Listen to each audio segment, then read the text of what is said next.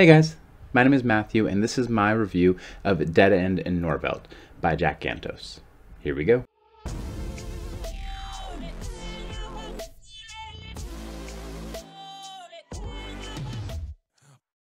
Dead End in Norvelt is a historical fiction book based loosely on Jack Gantos' life. In the book, Jack spends the summer grounded, and his only respite from his room is helping his kooky old neighbor, Mrs. Volker. The book abounds with plenty of funny jokes, lots of goofy situations, and lovable characters. Perfect for a Newbery Award winner. In this review, I'm going to be listing some of my observations about the book, starting with some of my favorite things about the book and moving through the list to some of my least favorite things. To start with, I think the characters were really relatable and really lovable. While some of them felt more like caricatures, all of them felt really real. I've really seen people acting and behaving the way that they acted in the book. Even ones that seemed crazy felt like situations that actually happened, people who could actually exist.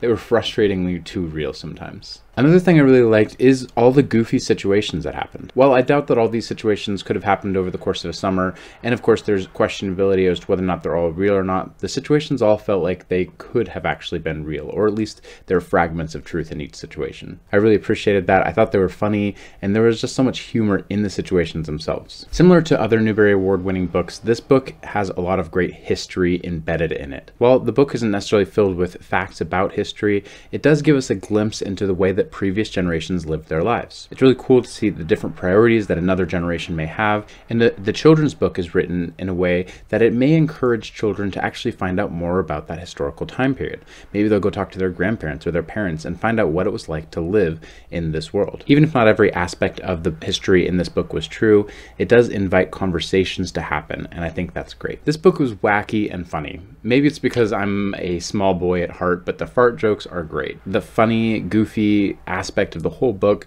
it really kind of aligned with who I am. I appreciated the goofiness of the whole book. And this is similar, but I love the theme of irony that is just constant in the town. If you're interested in reading the book, make sure that you look for the irony. Each character displays some kind of irony within them. The town itself is ironic, and most every situation has just a glimpse of irony in it as well.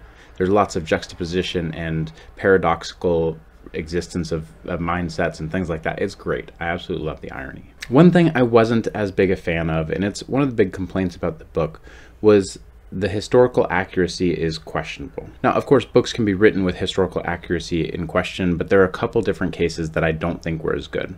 One, I think it would have been really great for the author to have left a note at the beginning or the end of the book saying that, yeah, this book does have some shadows of truth in it because it was written about loosely his life, but there are also lots of things that were fabricated and fictitious as well.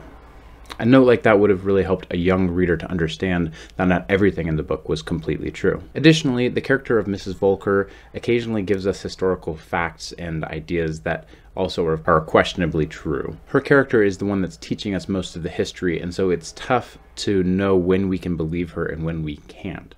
And of course, there are characters like that in the real world. It makes her very real, but it doesn't necessarily help us to understand what's real in history. So many of these things, it may be important for a reader to maybe do some research as they're reading the book. So do I recommend this book?